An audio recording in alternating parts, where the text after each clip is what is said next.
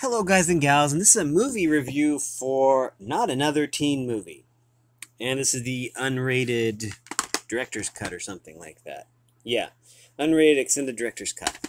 Now, this is a parody movie, or a movie made to parody all these teen films like Pretty in Pink, 16 Candles, The Breakfast Club, all these, teenage movies, where they're in school and there's all that kind of stuff.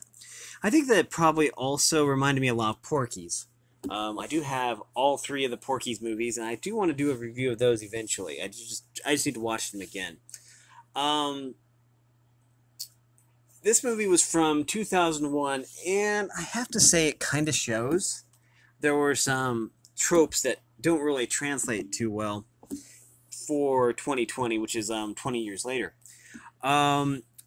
Chris Evans was actually in this movie, but he was only like 20. I mean, which is kind of fascinating because I really didn't know much about Chris Evans prior to him becoming Captain America. I believe he was like the Human Torch in like the Fantastic Four movies, and it's unfortunate those turned out the way they did. But anyways, so this had Chris Evans in it. Also had Jamie Presley, Mia Kirshner, Randy Quaid, And, I mean, it is a parody movie, so, yeah. It was also,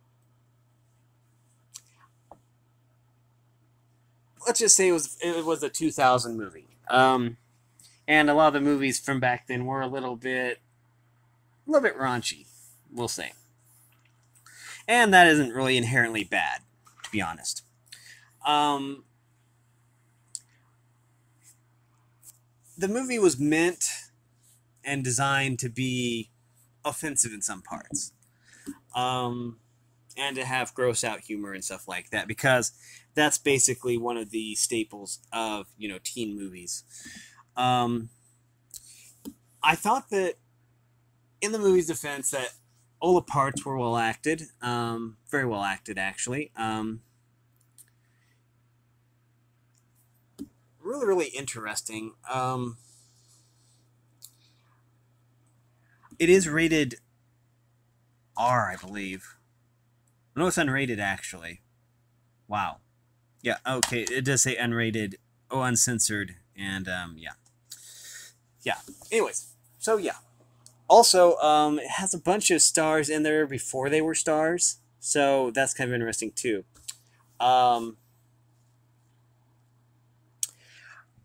Basically,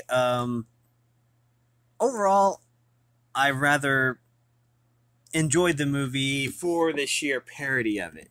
It was really, really good, I thought.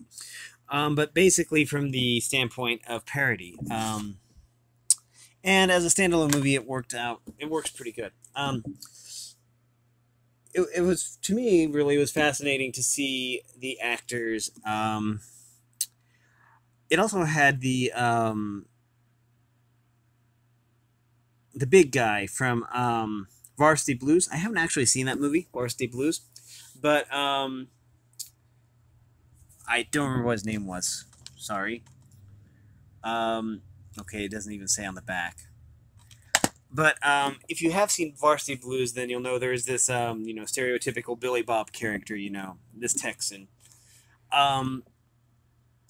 who has a pet pig and stuff like that. Really, really, a really neat character, to be honest. But yeah, I really thought the movie was well made, as a parody, of course. I want to give props to, where they're due. Really, really fascinating. But anyways, one thing that is really interesting is, good times. Okay, anyways. I just felt that all the parts were well acted. Granted, even Molly Ringwald was in it, as a not as I believe that she was a flight attendant or something. I think that's what you call the people that work the desk at the airport. I see. I don't really go use airplanes very often, so I don't know what those are called. But I believe that she was a flight attendant, Molly Ringwald, near the end. And so it was really nice to have a cameo from her. There was also a cameo in here by Mr. T, which was really, really fascinating. But yeah, anyways, the overall, I would give the movie high marks. This is an unrated movie, meaning very explicit, well, to a certain extent. The extent of it is basically for, I believe the language was mainly the problem. Plus, there is a foreign exchange student in there, a female foreign exchange student in there that basically runs around naked, but all you do is you just see her, you just see her breasts, and maybe the back view, stuff like that. But there is a lot of the dialogue that would be considered explicit. I would say that it's kind of tame compared to some of the movies we have these days, actually, which is kind of shocking, but yeah. So yeah, it's kind of reminded me also of Freddy Got Fingered, I believe, because of there's some gross out humor in here, but there's also some really good stuff in here. So this was a pretty good movie. I'm glad I watched it. I think we got it for $1 at some thrift store, so we weren't really out any money much.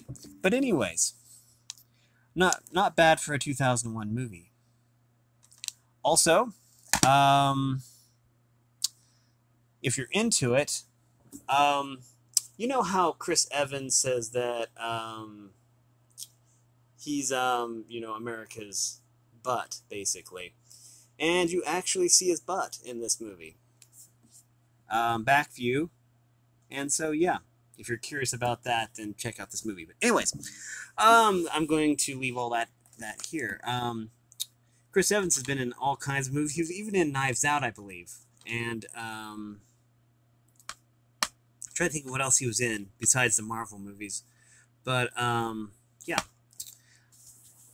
Overall, it was a really, really good movie. Really old movie, actually. It's hard to believe it's 21 years old. But anyways, with all that being said, we're going to, I'm going to end the video here, I believe. I highly recommend the movie. If you're old enough to watch an unrated movie. I'm not sure how unrated ranks. It goes like R, then NC-17, then maybe unrated. I don't know. But I'm not exactly sure how that exactly works, but you probably need to be an adult to actually enjoy this movie. But anyways, it's kind of an oldie but goodie. But anyways, with all that being said, if you like this content, make sure you like and subscribe, ring the bell so you know when I upload. Also, if you want to support me in any way, or if you want to join the Discord server, all that information will be in the description below. If you want to suggest a movie for me to watch and do a review of, then just drop that down in the comments, and I will see that and watch the movie and do a review of it. And if it's a movie that I've already done a review of and haven't posted yet to my channel, then I'll just tell you. But anyways, thanks again for watching, everyone, and have a great day.